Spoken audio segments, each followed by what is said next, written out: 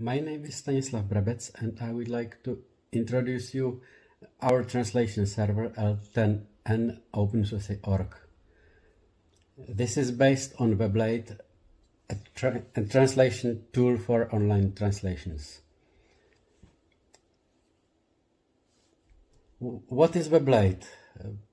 Basically, it is an advanced online translation tool which is completely open sourced and developed by the community. Our instance of Weblate is called OpenSUSE Weblate, and you can find it on L10N OpenSUSE.org.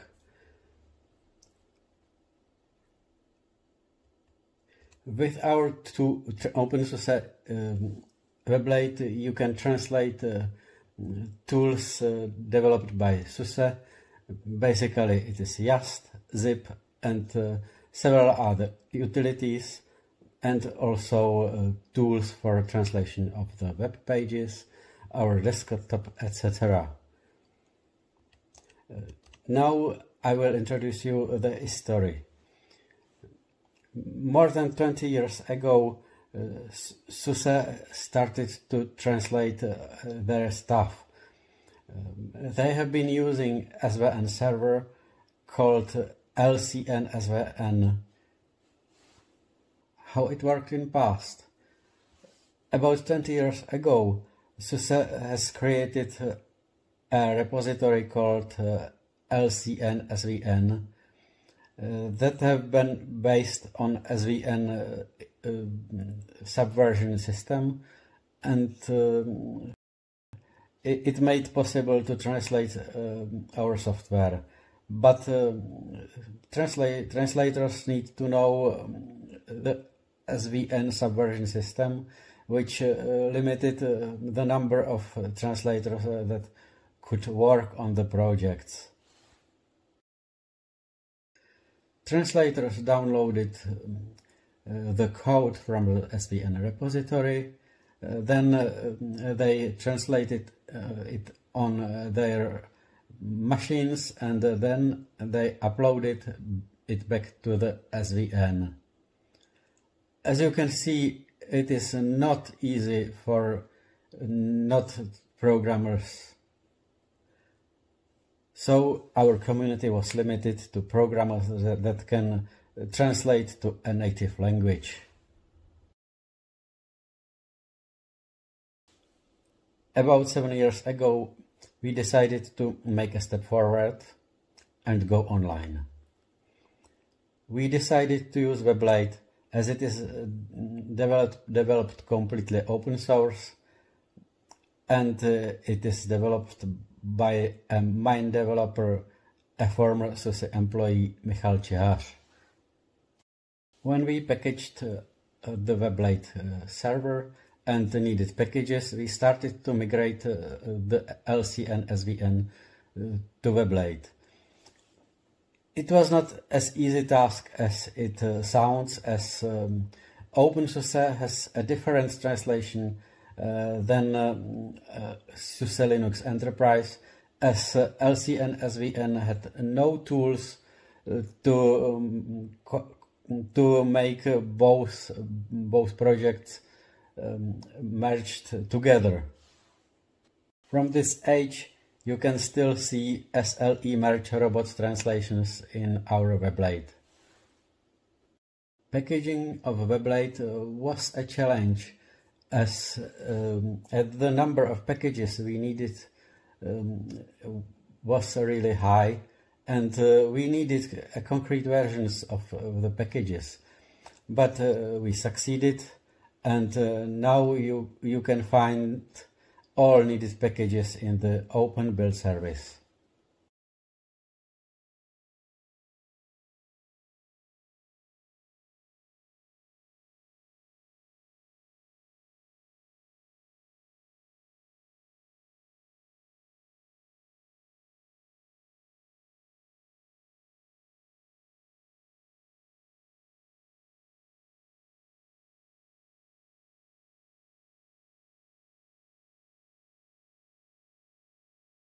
Weblate has many cool features we need.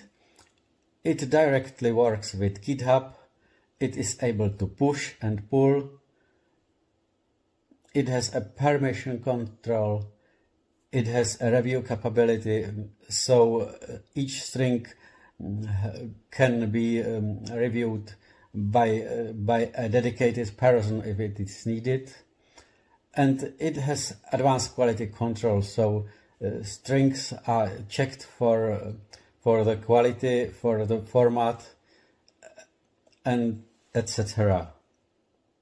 The basic structure of the Weblate consists of projects that are the topmost level structures. Each project can contain one or more components, and those components contain translations for particular languages, and in those translations you can find all particular strings. Each string could have more forms, for example, in case of plurals.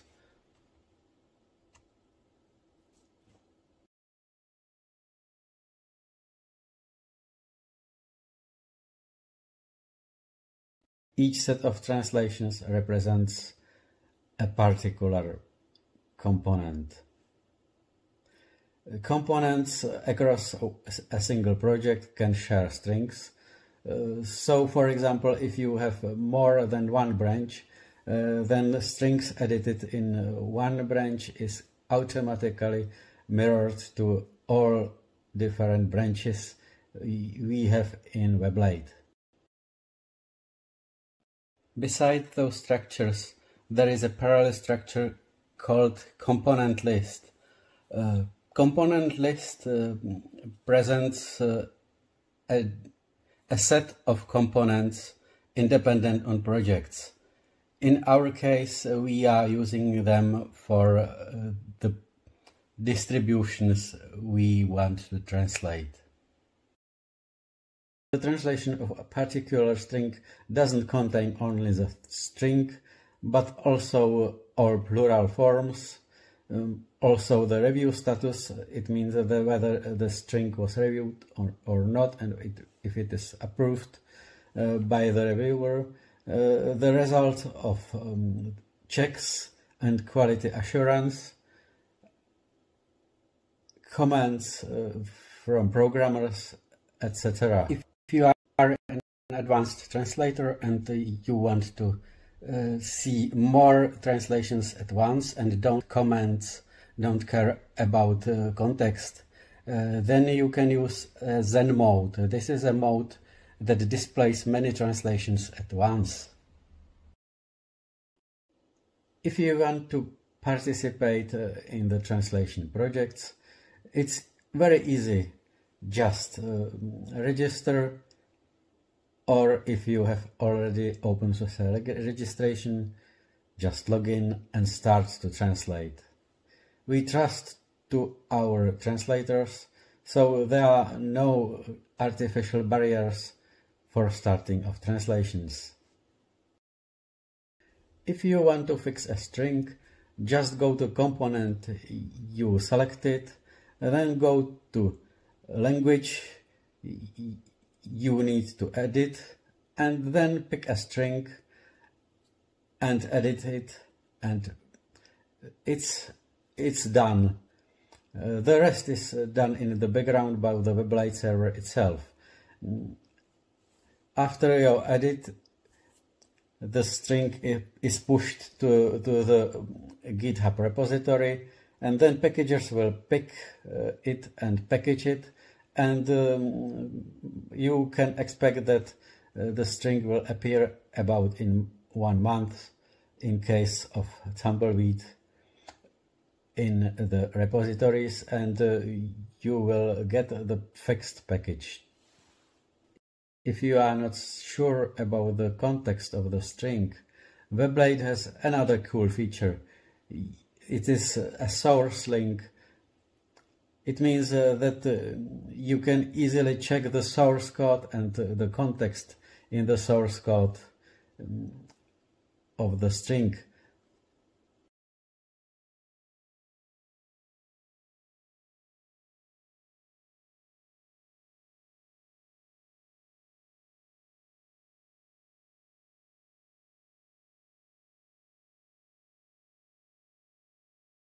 At the beginning of the project, we have been afraid to open access to translation to everybody.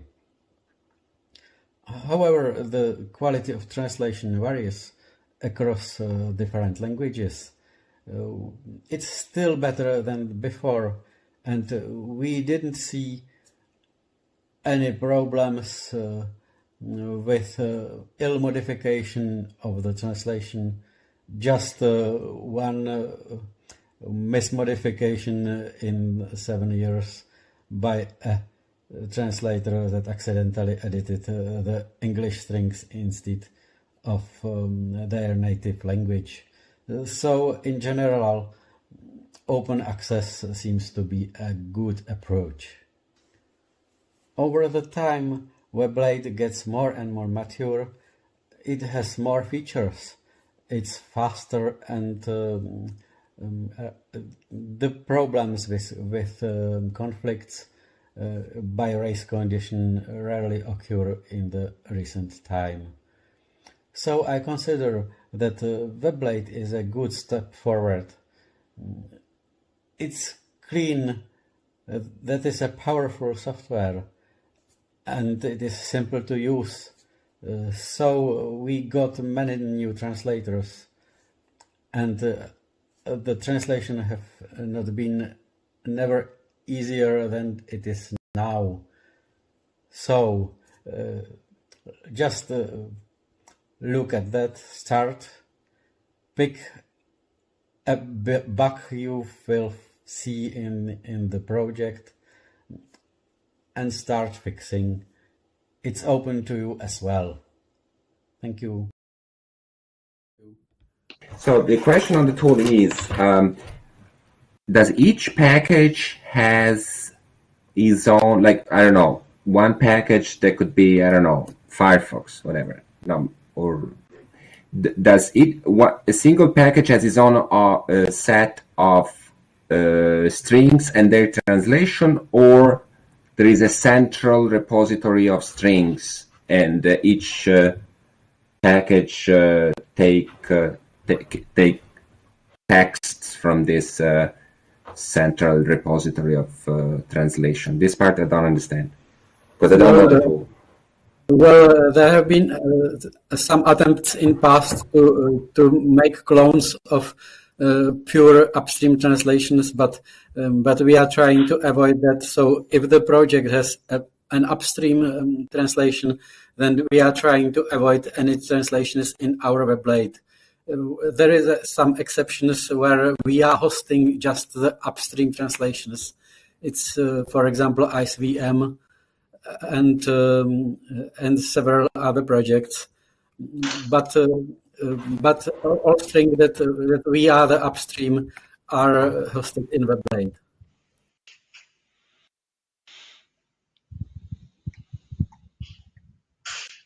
So it makes no sense to have two translation projects for a single package.